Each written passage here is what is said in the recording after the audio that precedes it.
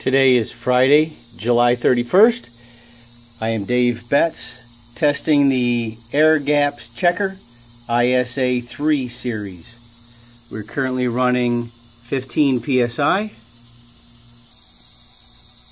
I have approximately 10 feet of tubing running, 6 feet of tubing running to the air gap sensor, and then approximately 10 feet of tubing coming out of the air gap checker down onto the floor, up into this fitting, and into the Cummins supplied nozzle. And there's the hole. As I put this in, hole number 1, this is on the flywheel housing that is untapped, red indicating untapped. You can hear the difference in air pressure.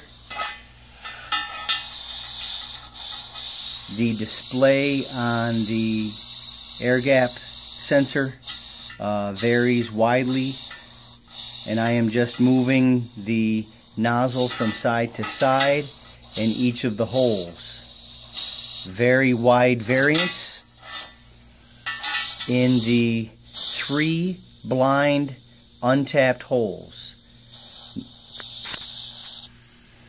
Now I am moving to the flywheel housing that has tapped holes. Again, these are blind. Hole number 1, I put it in.